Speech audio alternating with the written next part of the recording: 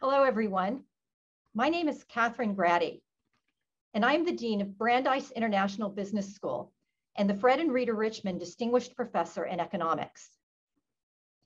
Thank you all for joining us for day 2 of our inaugural Trends in Asset Management Conference. I'd also like to thank our conference sponsors, the International Business School's Asset Management and Council and the Rosenberg Institute of Global Finance. Today's programming is focused on private equity markets, and our first session of the day will explore the evolving private equity landscape, particularly as it relates to valuations and market dynamics. Our moderator for this session is Deborah Shufrin. A graduate of Brandeis University, Deborah is the Chief Investment Officer at Colby College. She previously served as Deputy Chief Investment Officer at Brandeis University and is a member of our Asset Management Council. Joining Deborah are panelists Andrea Auerbach, Hugh MacArthur, and another Brandeis alum and former university trustee, Bruce Pollock. Andrea is a partner and the head of Global Private Investments at Cambridge Associates. Hugh is a partner and head of the Global Private Equity Practice at Bain and Company, and Bruce is managing partner at Center Partners. Let's begin today's programming. Deborah, please take it away. Thanks, Dean Grady, and welcome to our esteemed panelists. Dean Grady gave a very quick snapshot of just sort of what your titles are. I'm going to just give very quick intros, but I know we have a lot of questions to get to, so I will make these introductions quick and we will jump right in. But I would be remiss if I didn't once again say thank you to all of you for joining us today. This is going to be a great conversation and I've been really excited about it.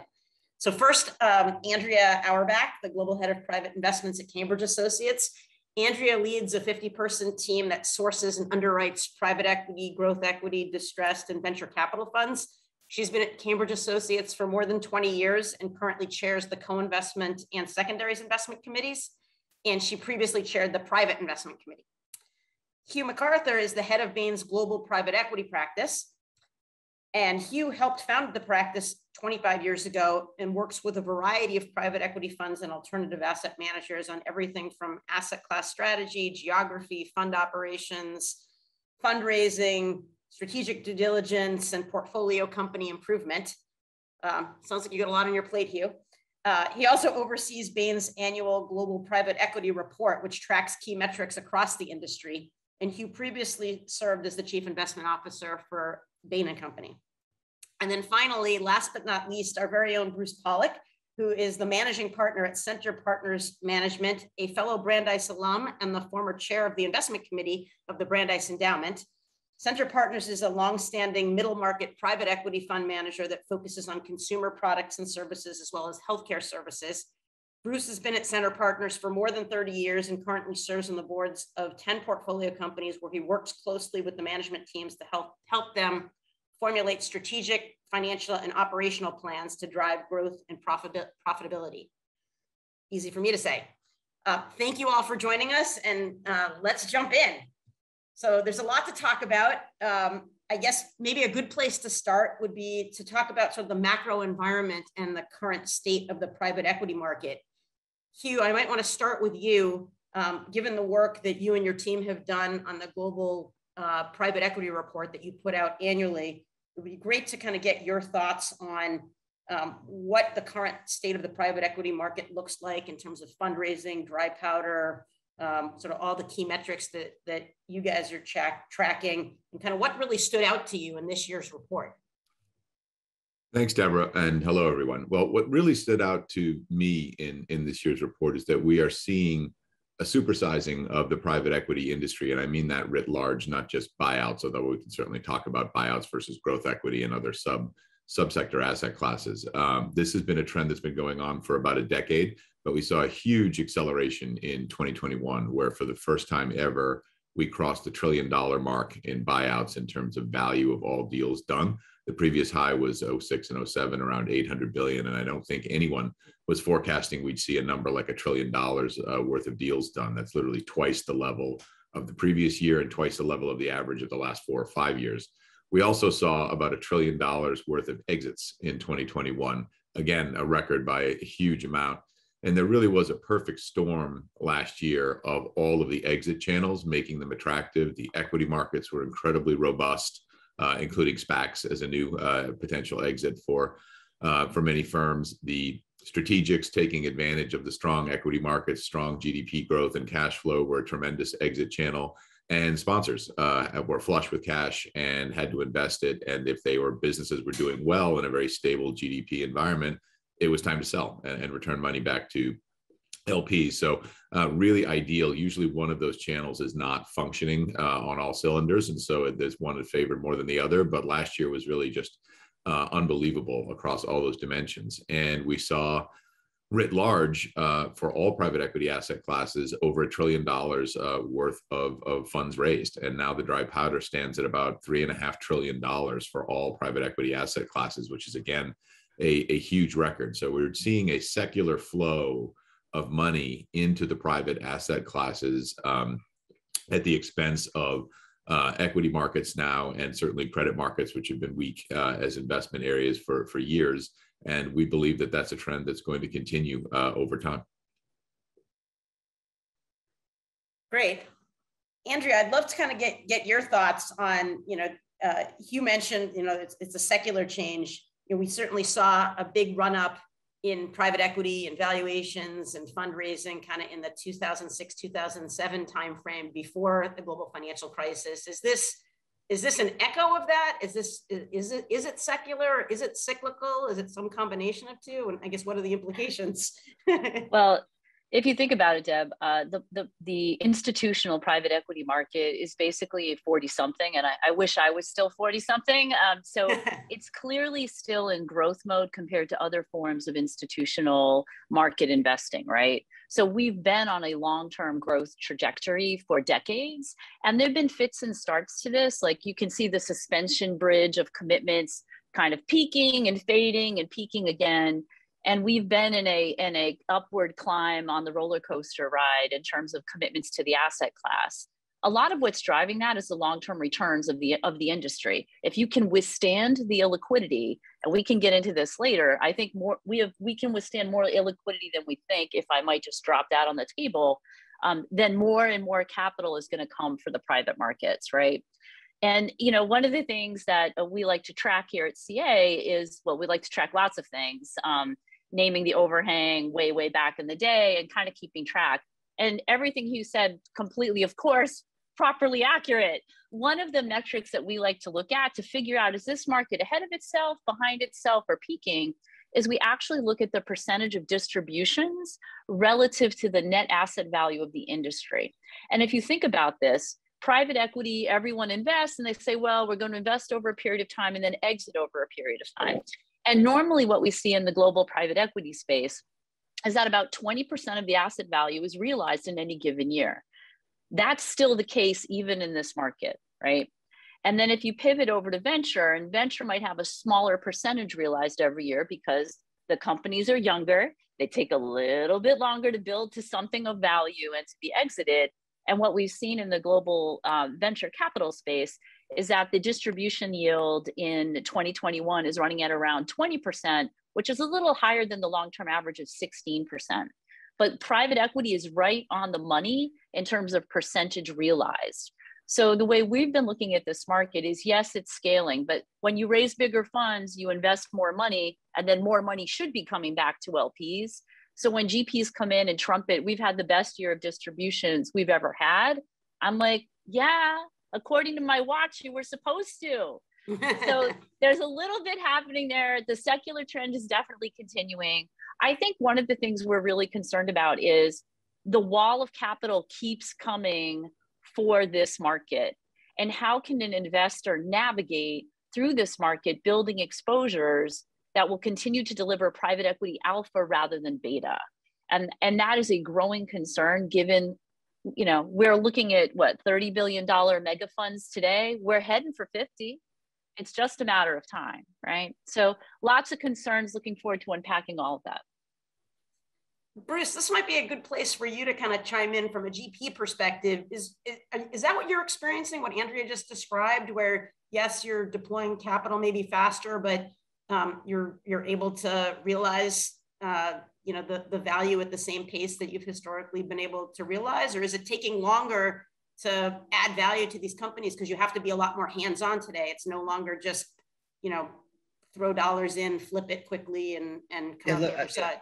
I think that the time frames Andrew's talked about has been accurate for the last 10 years. They're 12. We've been out of a recession for 13 years now, so it's everybody's been able to see pretty strong demand for all types of products and services over this period of times, and in conjunction also with low interest rates, and a really favorable operating environment. You've continually seen the opportunity to kind of do business as usual, and really it's been more kind of a dart throwing than it has been picking the best opportunities with constraints. But I think that all changes now, and I think with interest rates rising, I think there was an amazing amount of capital raised last year and this year because of the velocity of deals in the last 2 years.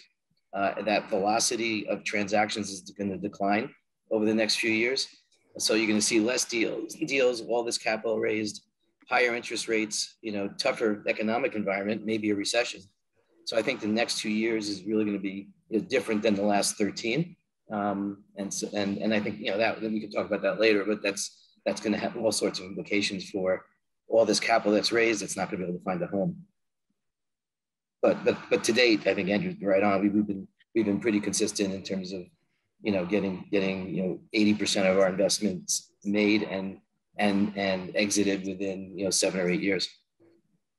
I think that's right. And I just add to that if you look at the 10-year Treasury yield curve over the last decade, it's been consistently down until recently. And that's allowed more and more cheap debt to be applied to deals. And that just makes multiples go up. And if you look at where returns have come from over the last decade, about 50% of the return is simply multiple appreciation. And that is the thing that Bruce is talking about that now looks like it's going to stop. With the yield curve going in the other direction, that easy multiple expansion is not going to be there. And over the last decade, I'd argue, like, if you weren't doing well as a GP, you're never going to do well, because there were basically, that was about as good an environment as you possibly could have for finding deals, doing deals, and exiting in a very good environment. And we are moving into a period now that's quite different on a number of dimensions. Interest rates going up is going to be one problem. It's a problem for the current portfolio if you hadn't modeled in any multiple compression in your exits. It's also a problem for what you're buying, because now you can pay less, and of course sellers don't want you to pay less, so there'll be a period of dislocation and mismatched expectations between buyers and sellers in doing deals. But the reason that interest rates is going up is inflation, and that's something that actually the industry has never really had to do with. No one doing deals in this industry has ever been dealing with an issue like we're dealing with now in inflation, since we're talking about a 40-year high. And so thinking through how does that really impact businesses that I buy and what's in my portfolio, and what do I do about it, is something that the industry is really grappling with. And it's challenging. I talk to a lot of GPs who say, I measure things very precisely and my margins are down across my portfolio by 300 basis points. And that's great, but how are you going to get that back, right? And so what that means to me is that, there are a lot of people that are grappling with not just their cost out playbooks, which have been well developed from the last recession, well developed from the COVID pandemic in 2020 over time, but what's my price up playbook to try and maintain margin is a new question for a lot of GPs. And I think as they figure out how to answer that question, we may see an extension of holding periods of assets now over the next year or two, because those margins have to come back and I need to be able to exit at a decent multiple. And so there's a lot of headwinds now that are starting to appear at the macro level, both in terms of deal making and what I already have in the portfolio, that are going to make the next 2 years, as Bruce says, an interesting ride. And Hugh, it's not just margin issues; it's availability of components and product. And so a lot of companies are starting to miss, sales because they don't have the production capabilities because of supply chain issues to fulfill the orders. I mean, honestly, I think for all the GPs that were just picking, B quality companies and selling them at A prices, that's, the tide's about to go out, right? But if you don't have actual operating capabilities to help your companies manage through whatever we're about to go through, and you weren't already doing that, figuring it out in a falling knife environment is going to be very difficult for any GP. The other thing that I often reflect on is when you have rising rates and you have challenges with supply chain, everyone will continue to use technology to find a more efficient way to do whatever it is they need to do. And the fact that technology enterprise software is the single largest sector receiving private equity capital today. Venture, it's always been the case, right? Technology, it's always overweight to tech. But in the private equity realm, that is the number one space receiving capital today. And software is scalable, doesn't require a wait for components, and obviously is in a secular upward trend itself. As Mark Andreessen said, software is eating the world. That is 100% correct. And we're watching that particular secular trend of tech going full horizontal, coming through the private equity space as well. And that growth and that recurring or reoccurring revenue we expect will still continue to hold value. But we can talk about expansion stage valuations later on in this conversation. Well, no, that is a good segue to talk about returns. And I definitely want to return to the theme of technology and the role that plays. But just given some of the comments that each of you have made around margins and pressure, the role that multiple appreciation has played. I mean, we've done some deep dives into some of the mega funds and tried to dissect where the returns have come from over the last several years. And, you know, that 50% number of multiple expansion creating that much value, we actually got to higher numbers than that. So that even seems low to me.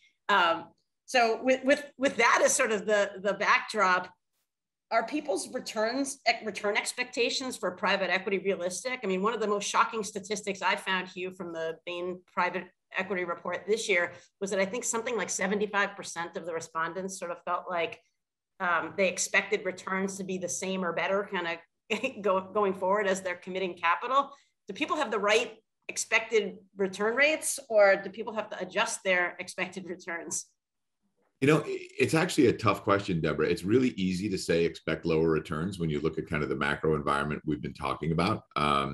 And that may well be true. The overall returns in the industry have been declining if you take kind of a 20-year view, although the top quartile returns still dramatically outperform any type of public benchmark, and they persistently outperform the public benchmark by a wide margin. And so, you know, being average is not great, although average in most parts of the world over any time period for private equity is still going to outperform public. And that's why it tends to be the best performing asset class that most LPs have. And that's why they're so interested in putting more money in it, because for all its illiquidity, for all of the fees and all of the things that people pay for, at the end of the day, on a net basis, it still tends to outperform on most time horizons. And so the industry has kind of defied gravity for a long period of time. And people look now and say, well, multiples are up, the competition's high, we have all these macro headwinds we're talking about.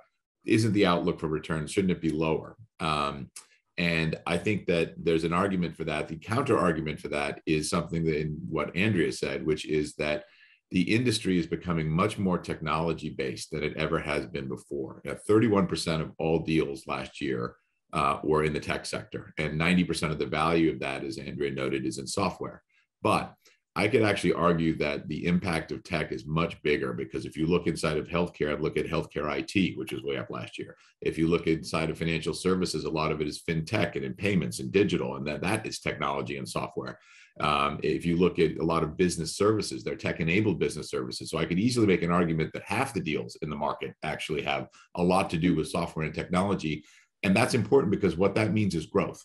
People are underwriting more growth in the buyout industry than ever before. So we're seeing far less of the buy at 6 times EBITDA, fix it up value deal now than we did 15 years ago. And when you underwrite more growth, you're expecting revenue to double, triple, quadruple over time. You're going to pay a higher multiple for that. You have to pay more if you're really expecting that kind of EBITDA growth and revenue growth in the future. And if you're right, then you're going to generate a huge return, even paying a good number for it. If you're wrong, then you're going to generate a lower return. And I think at this stage, it's too early to say whether we're right or wrong, but I think it's interesting to note, and we do a lot of thinking about it at Bain, that the industry is underwriting a lot more revenue growth than it ever has in its history.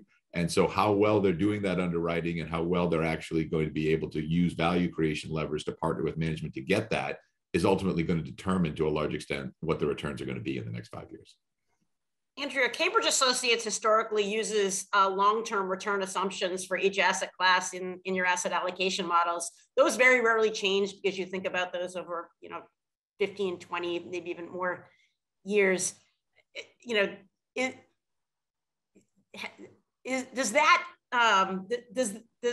Does that anchor people in the right way, or is it kind of like the whisper number where, yeah, that's our long-term assumption, but because we've been running so much higher than that, people are still really kind of expecting you to beat that?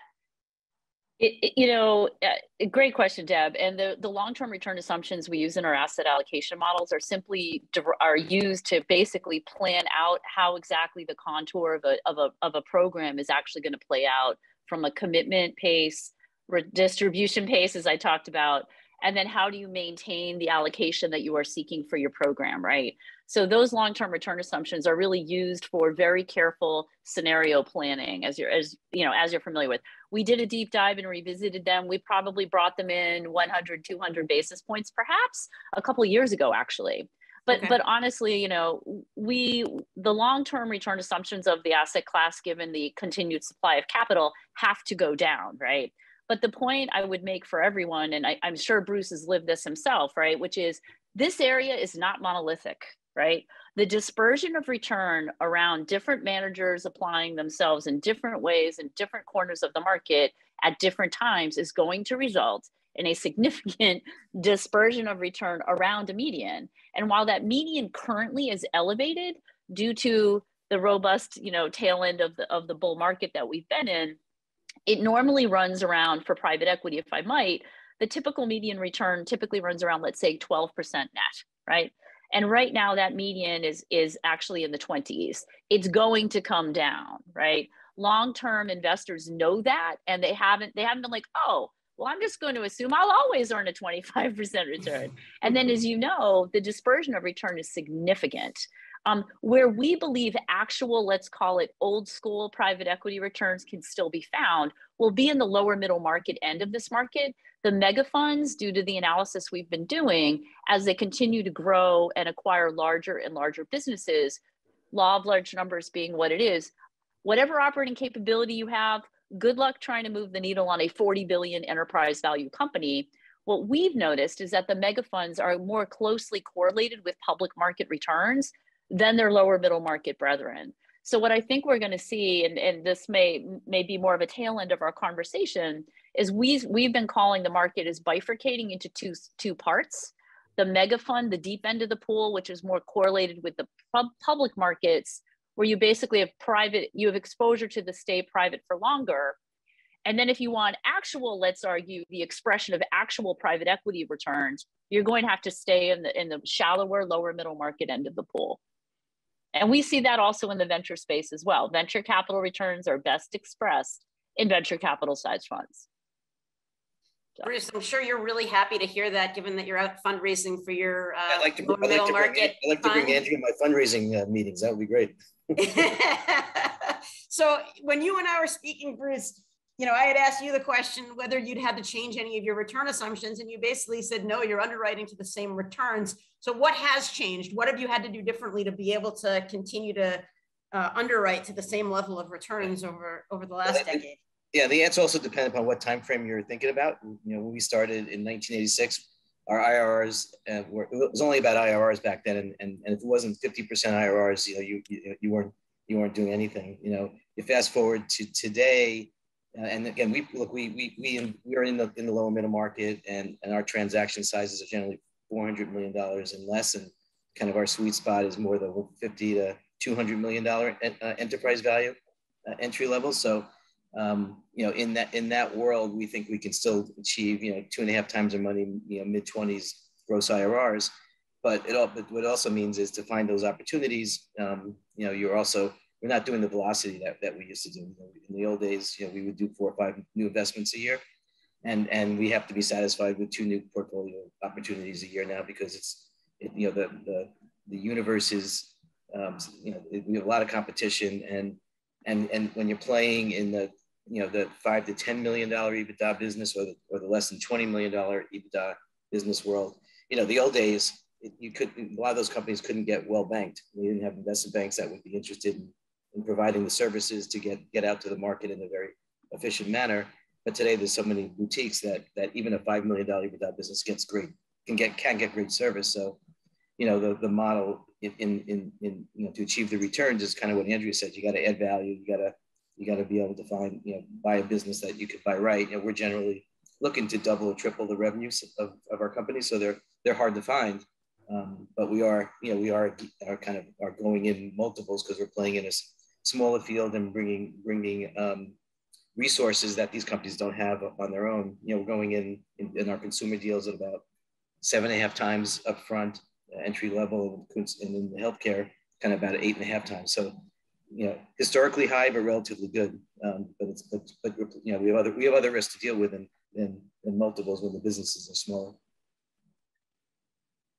So I'd like to shift gears a little bit and pick up on some of the themes that some of you have already sort of mentioned. And so let's talk about the role that private equity plays in institutional portfolios.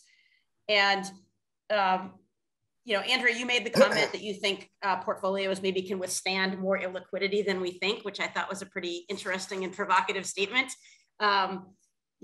Obviously with private equity's performance being so strong over the last several years, allocations within people's portfolios have grown. Are LPs over allocated to private equity today? Is there still room to allocate? And certainly given the pace of new fundraising that's kind of coming back to market, what does that really mean? And then I'll throw sort of another curveball question in there, which is, given the heavy technology bent that we've all talked about that's happening in private equity, is PE really diversifying in a portfolio anymore? You've got the public markets indices that are very heavily tech dominated, and now you've got the private markets that are heavily tech dominated. So what does that mean for the role that private equity plays in portfolios? And maybe I'll start with you, Andrea, and then, Hugh and Bruce, please feel free to jump in. So 25-part question, Deb, is that what I just wrote down? I'll take. You can handle it. Yeah, I'm just making sure I can hit these. So I'm going to take the last question first in terms of how is it too much tech, and is PE really a diversifying investment anymore? There's several answers to that. First answer, I'll be a little provocative, right? So Hugh mentioned 31% of all transactions are tech focused. We've observed that almost a third of invested capital of the net asset value of private equity, not venture, private equity and growth equity is in the tech sector, and tech has gone horizontal.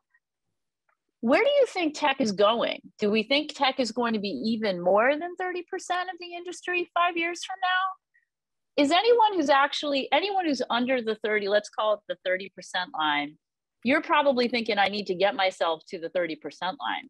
But guess what? If you get yourself to the 30% line, in 5 years, you're still going to be chasing whatever industry sector exposure is, because tech is continuing to eat the world, right? So I think the more provocative marker down on the table is maybe you should be overexposed to technology, given it's creeping into all corners of industry.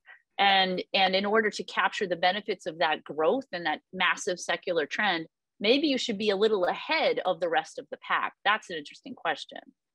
If you think about in this current market environment, heck yes, institutional investors are over allocated due to the growth in valuations, having them bump up against their allocation. They're up against their allocation because every manager that's coming back in this market, I've been describing it as the Hydra fundraising and market environment. So whatever manager you committed to as a fund 3 years ago came back and is now launching a continuation vehicle, an opportunities fund, maybe a crypto fund. That's a thing now, right? A crypto fund, and also perhaps an early stage seed fund. So every manager that you were working hard to build a strong relationship with a few years ago is now coming back to their LPs and saying, I know you love me, love more of me.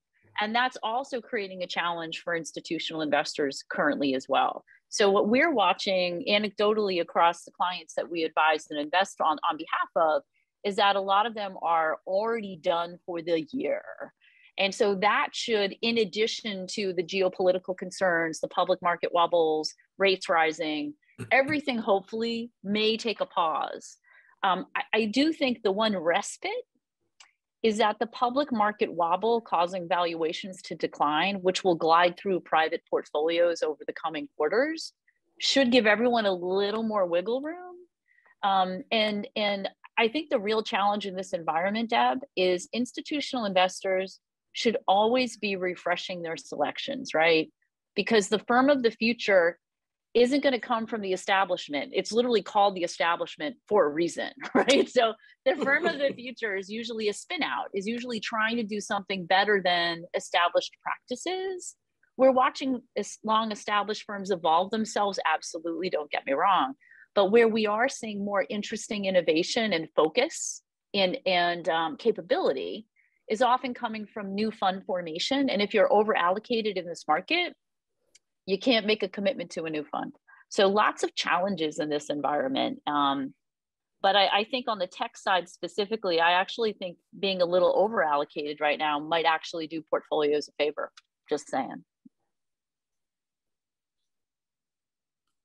Yeah, I mean, I would argue that, there needs to be, LPs are over allocated if you look at what they say they want to be allocated at for all things private equity and all things illiquid. I think there needs to be a complete rethink of the allocations of portfolios for LPs in general, because I don't fundamentally believe economically they're over allocated at all. I think the secular trend of growth of private markets and alternatives in general is going to continue, as I said at the outset.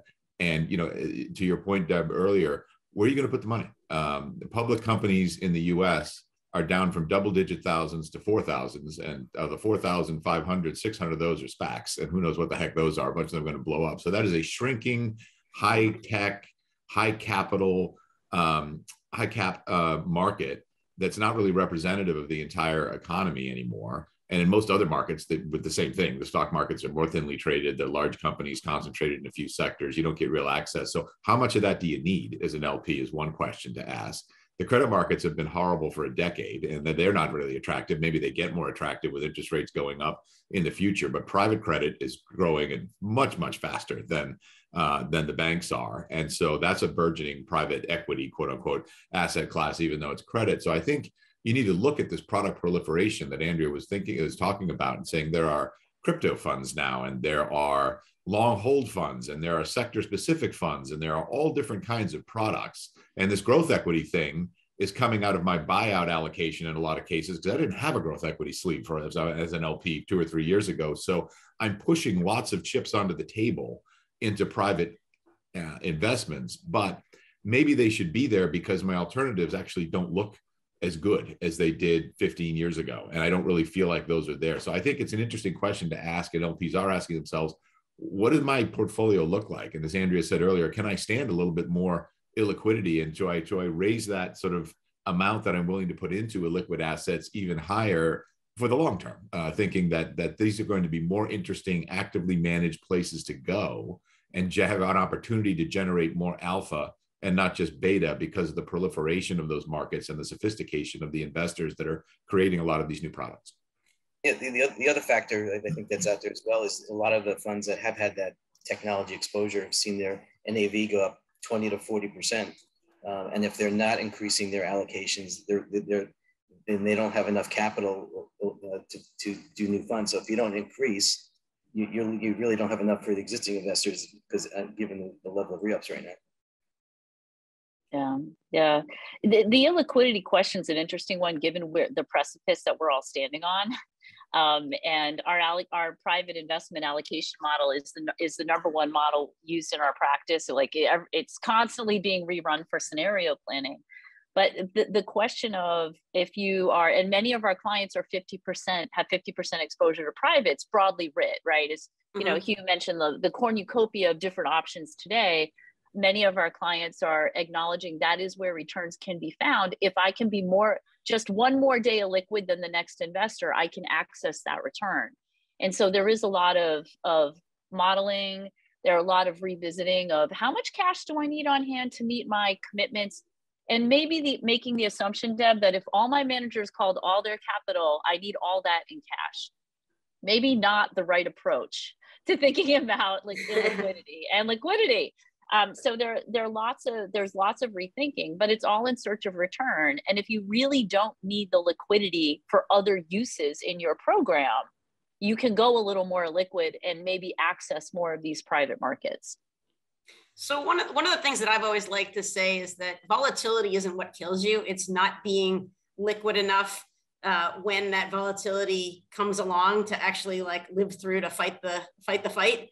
And so I guess the question becomes, you know, can portfolios withstand that increased illiquidity, particularly when I take a look at a lot of my peers in the endowment and foundation space that have zero allocations to like cash and fixed income securities, or very, very small allocations. Does that mean you need to rethink kind of what role cash actually plays in a portfolio? How else do you kind of withstand those spikes in illiquidity to kind of live to be able to take advantage of those opportunities? Yeah, I think the question of making sure you understand what your actual liquidity needs might be, and then you do have to layer on capital call assumptions, right? And recalling the GFC, no one was calling capital for, I would say, a fairly decent 12-ish months. And so the classic scenario we're often asked about in this environment, and we run many different kinds of scenarios at CA, is the really tough one is the markets drop, so all valuations drop, and the GPs all call capital. Mm-hmm. Didn't happen in the GFC, probably not going to happen, because if we can't navigate the market, we don't know, there's no price discovery, it's really hard to make a move, and good companies don't sell themselves in downturns, right? So I think that's a very aggressive downside scenario case. And it's something that we talk about a lot internally and with our clients about what is realistic, and then what is your funding source if you actually are maintaining a very low actual cash balance. And so if you are funding from public equities and public equities are down, we need to talk about that, right? And are there alternative sources of funding in your program if you really want to run it a zero cash allocation? Does that calculus change a little bit in terms of GPs not calling capital because the bid-ask spread blows out in a downturn, given the fact that so many GPs are now using subscription lines of credit? Because what we saw when COVID hit in March of 2020 was that all of the GPs that had banked all of this capital on their line of credit wanted to pay down their subscription lines so they had some dry powder to be able to support their portfolio company. So we were actually getting a tremendous number of capital calls. And I know that put the squeeze on a number of LPs. The capital call facility, the unbelievable tactical use of commitment facilities is likely to continue, but it does result, what happens in a downturn is absolutely going to rely on the capabilities of the GPs in that market environment. And if it's really difficult to have price discovery, and your scenario, Deb, of GPs drawing down capital from paying down their commitment facility so they have the dry powder, that is a very likely scenario when whatever is coming and furling in front of us.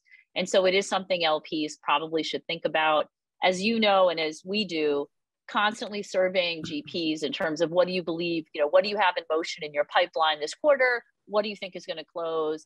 Based on everything we're watching in the macroeconomic environment, how are you preparing the portfolio? Give us an update, right? So this is where the LPs who are already exhausted from the fundraising environment are now having to really dig in up to their elbows in terms of maintaining, more closely monitoring the managers where they already have capital invested. I generally say that people talk a lot more about capital squeezes at the LP level during times when the market is very frothy than when it's gone negative. So the last few years, you mentioned earlier, when you're expecting a GP to come back every 4 years and they're coming back every 2 years and raising a 50% larger fund, that causes a lot of LPs heartburn because their cash planning doesn't account for that. But as we saw in the GFC, and as we saw really at COVID, everybody was worried that there are going to be these massive capital calls by GPs and the LPs are going to be underwater. And that just didn't happen, because if I'm a GP and I've got a problem with a company, I'm going to call the creditor. I'm going to call the bank. I'm not going to call my LP and irritate them because I want to raise more money from them in the future. I'm going to cut a deal with the bank if I really have to figure out a way out of this. And I think one thing that GPs learned very well coming out of the Great Recession is if you can just find a way to hang on to a business, you will recover and be able to, generally speaking, get a return from a decent company. So don't let the capital structure allow you to lose control of the business over time. Don't go calling the LPs for huge capital calls, because then they won't want to re-up with you in the future if you're continuing to put the pressure on them. And I think the industry has kind of, generally speaking, got that motion down, that what we want to do is cut all the costs, flood the balance sheet with as much cash as I possibly can without doing all of those things, cut a deal with my creditors if I have to, in order to continue to hold on to the business through bumpy times. But I want to be going back to my LPs and giving them good news as to why I'm putting pressure on their cash allocations. It's good news is we're doing great in this fund and I'm back in 2 years instead of 4. This is wonderful. So write me a bigger check and we'll all be happy together. Bruce, I did want to come back to something that both Hugh and Andrea mentioned, which was this growth in growth equity, growth capital, and the concept that this could be crowding out allocations to buy out in the portfolio. And we're seeing that within our own portfolio at Colby, where all of the proliferation of funds and the hedge funds that are doing crossover late stage rounds and the venture funds that are raising larger growth funds, there's all this growth capital out there that we're now committing to. Are you finding, when you talk to your longstanding LPs, that that's become an issue? What are you hearing from investors? Yeah, we haven't, I guess maybe in the low middle market, we haven't really seen that being, a big alternative for our LPs. And I think where we're seeing their concerns about availability is what Hugh said, is the re-upping in 2 years versus 4 years with all the LPs. I think we had talked to one LP this week. They had 45 re-ups. Average is usually 20. And so it's just the abundance of existing funds coming back. I haven't seen, the only thing I've heard from LPs is really, do they do more or less tech? And I think a lot of them are concerned about not being able to repeat the returns in tech, and thinking that they should diversify a bit away from where they've been. But that's, again, I don't have as big a universe that I talk to as Andrea and you. Yeah, I think the interesting thing about growth equity is that it's not really, it's being defined as an asset class, but it's not really an asset class. It's a style of investing. It's a style of investing that's been around for a very long time. And there are just so many players in it now. And you mentioned some of the hedge funds that are crossing over. There are institutions, Fidelity Investments invests in growth equity. There are venture capital funds that are moving into growth equity. I tend to define, in a cartoon kind of way, growth equity is the space between venture capital, where you're asking, is it a business, to buyout, where I know it's a business, I know I can put leverage on it, people will lend credit against it, and there are things I can optimize and levers that I can define on the revenue and cost side to actually make more value.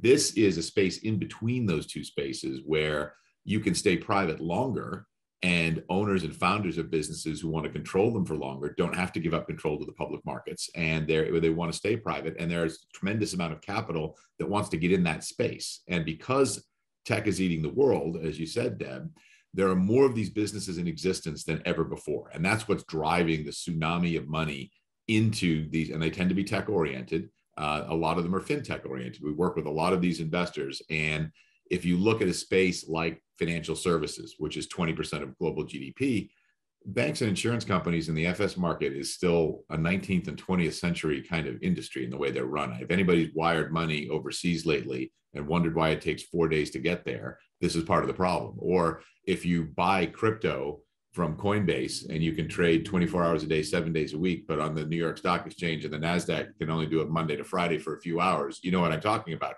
This is all going to be remade over time. And growth equity is in large part fueling that with all of these disruptive businesses that are now in play. And people are seeing this is much lower cost, much more efficient, much more customer friendly in just that sector. And it's happening in a whole wide range of sectors. So these opportunities people see make sense.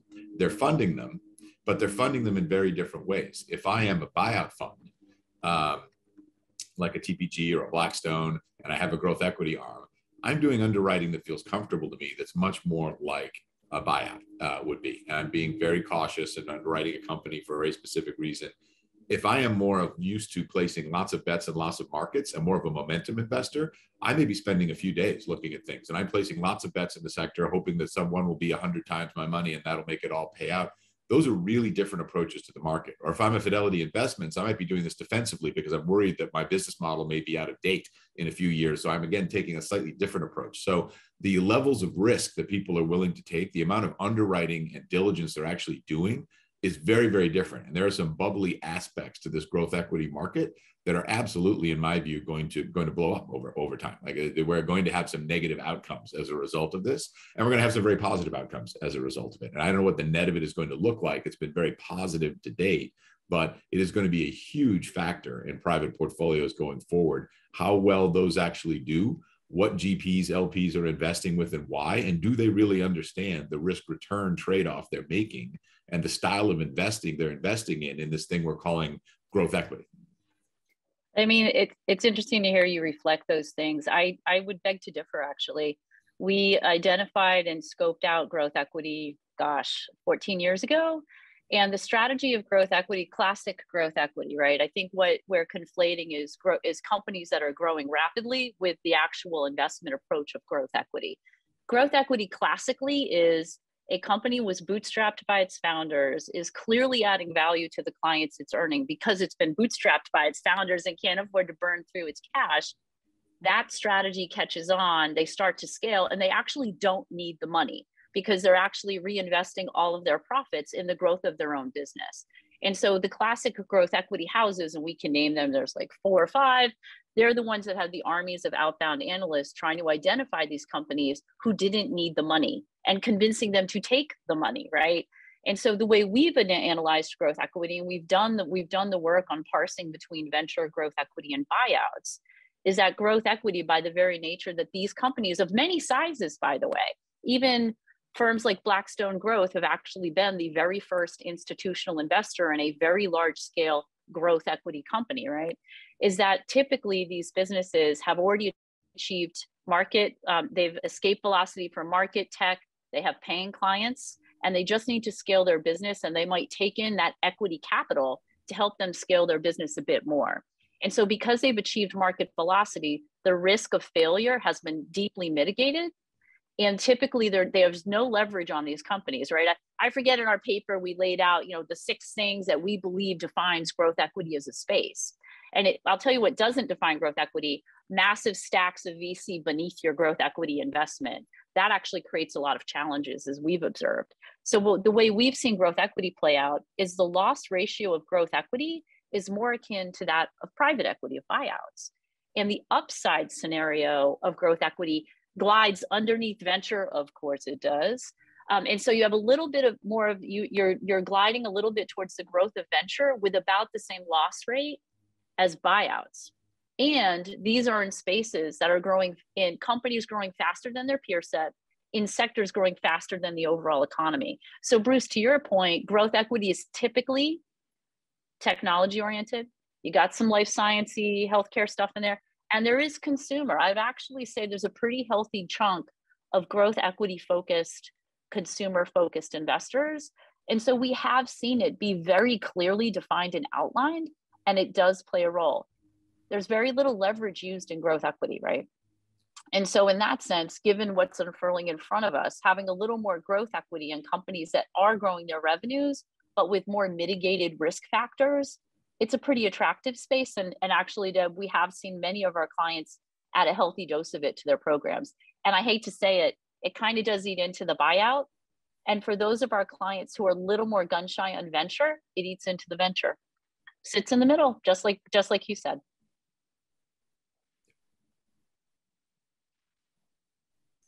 You're on mute, Deb. Deb, you're on mute. Sorry. Maybe we can switch a little bit now to talk a little bit about exits, which we talked about a little bit earlier in the conversation, but maybe we can dive in a little bit more on that topic. Clearly there are more assets that are being held privately for longer. I think one of the things that we've seen, and I think Hugh, the Bain annual report showed this, was obviously the exits to SPACs, and the sponsor-to-sponsor exits have all grown. Exits have grown material across the board, as you rightfully pointed out. But my question is, with the growth in sort of the sponsor to sponsor exits, is that healthy? Is that not a healthy market? What does that mean? And maybe I start with you, Bruce, to say, with the companies at the state, you're usually the first institutional capital into a company. Are you seeing a lot more exit options today than you did 5 or 10 years ago? What is the implication for you? And then maybe open it up to Andrea and Hugh. Yeah, look, we generally try to create a business that will be more attractive to strategics because they've traditionally been the higher bidders. That hasn't really been the case the last 3 or 4 years. So, I think we've seen, a lot of our exits have been to other private equity firms. It's a bit of a surprise to us as we've gone through the processes. But, especially, kind of in areas where it's platform oriented and there's value add, for acquisition strategies. That's really been a buyout oriented universe. But, I think. And are those sponsors paying more than the strategics are bidding? Yeah. Because what's happened is the strategics are other sponsor oriented platforms, and they're trying to average down after their second, third, and fourth, and 21st acquisition for their platform. And so when you have something of scale, that could be a new platform, it's always you can't, it's hard to get strategics. I'm thinking more and that's a lot of the healthcare stuff we do. In the consumer world, it's both. It could be strategic. It could be, it's a little bit different world. But again, there's so many private equity firms out there that we're finding that especially the last couple of years, the strategics have kind of fallen off as being aggressive, and it's the private equity firms that really are more aggressive and are actually using time to their advantage as well, that they can close faster and they can commit sooner. And a lot of the larger funds that we sell to, because generally we're trying to double or triple our EBITDA so that it's going to a different buyer universe. And they're using their, even private equity firms now are using their balance sheet to say we can close without financing outs. They're reducing the diligence timeframes, and that's hard for the strategics kind of to match that time frame. And I'd also add to that the sponsor to sponsor channel in Europe has always been vastly more prevalent than in the US. So the US is kind of catching up, and the returns there have always been strong. So I don't think there's any negative impact on returns. I'd also say the nature of the US market is changing. So it is going to be more sponsor to sponsor in the future, because more than half of all deals now are add-ons. And this buy and build strategy is really taking off across many, many industry sectors. If you look at what's happened in retail healthcare, everything from the initial dental ones to veterinary care to dermatology to physical therapy. I mean, you name it, it's gone all across.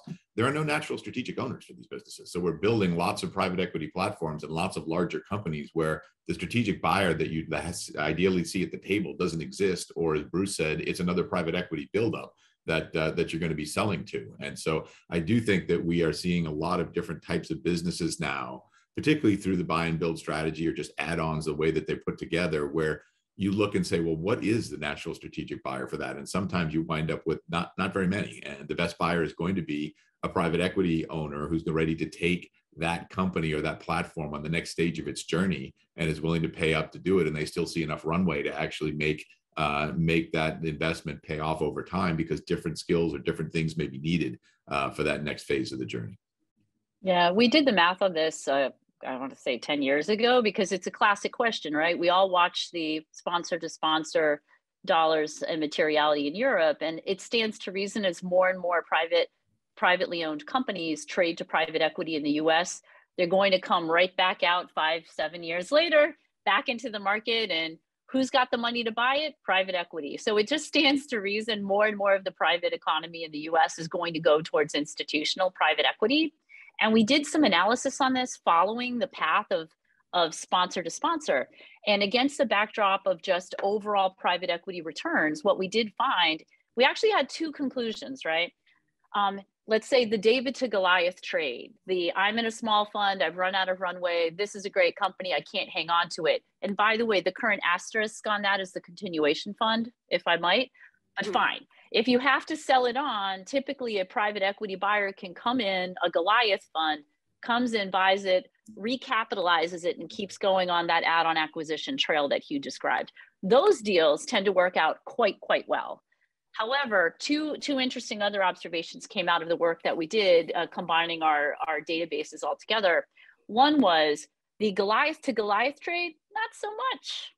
More just friction cost, LP, you're like, I own this in 3 books.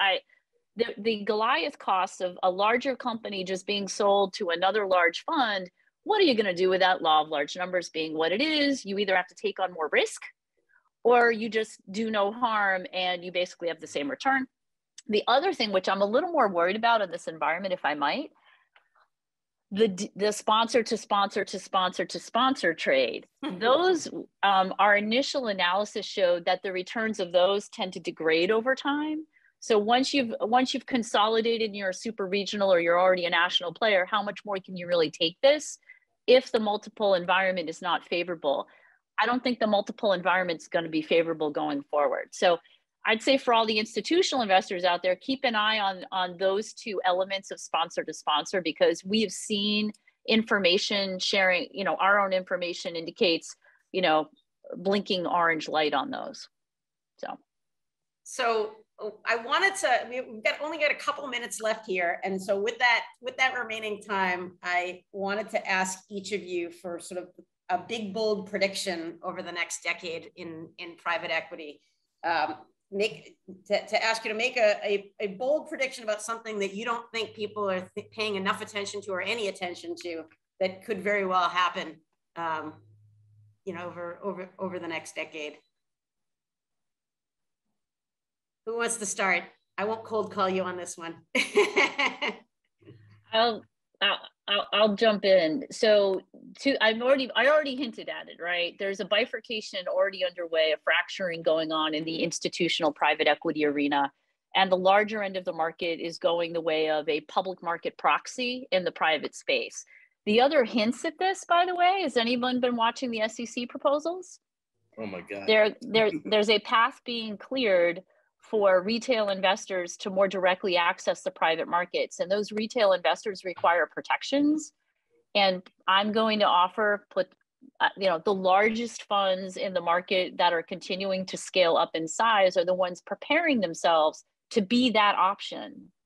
And so I do think this bifurcation that we've been talking about at CA for a couple of years is going to continue. That's one prediction for you, Deb. Excellent, I love it. I would say part and parcel of that, I think, as we get through the next 4 or 5 years. Andrea, what do you think the number of private equity funds exist in North America? 5,000, 6,000? So I would predict it goes down to south of 4,000, because I think the dearth of transactions over the next 3 or 4 years will not allow for the money to be spent. I think the continuation funds are going to take volume away from a lot of the sponsor to sponsor deals, and those are continuing to be attractive to the GP and the LP community. So I just think that there's not going to be enough transactions over the next 3 or 4 years to support the amount of capital that's been raised. And the prediction I'll layer on top is that I do think that this secular trend of more money going into private markets is going to continue dramatically. And the one thing the private markets don't offer is liquidity. And so we are going to need a much different and a much larger set of secondary markets in order to provide liquidity for GPs and LPs. Most people forget because they think that GPs are walls of money, and they are, but it's not their money. It's the LP's money over time. And so to invest in things like digitizing my investment platform, getting into a new asset class, moving into a new geography, I need capital. And most folks that don't have a public balance sheet, which is 90+% of the industry, don't really have a balance sheet to do any of that. So they need liquidity. LPs need liquidity. They're going to be moving around in ways that people haven't imagined before. And there are already dynamic new products being raised out there to provide liquidity for investors of all stripes. And I just think that market is going to absolutely explode. And we're going to see a lot of creative energy put into how do I sort of get at making this more liquid, more tradable, because while the world can stand a little bit more illiquidity, not forever, and I might change my mind about what illiquidity I want over the 2 to 3 year period. So Hugh, do you see a private equity firm selling their business in exchange for Bitcoin instead of cash? We have seen a little bit of that, haven't we? Not a trade I'd personally make. Well, I could ask you like 20 more questions here, but we are at the end of our time here. And I just want to say thank you to each of you, Andrea, Bruce, Hugh, for taking the time. This has been a really great conversation. You've given us a lot to think about. I particularly love your bold predictions. And so can't thank you enough for spending the time with us. Just for folks who are listening in, thank you all for joining us for the first session of the day. The next session starts at 10:30 Eastern, and it will be on venture capital and innovation. And then please join us again at 12:30 for the final session, a virtual fireside chat that you won't want to miss. And your existing Zoom link will get you to wherever you need to go. Again, thank you to the panelists. Thank you, Dean Grady. Thank you to Brandeis for sponsoring this. And hope you all enjoy the rest of the conference. Thanks, Deb. Thank you, Deb. Thanks, Deb.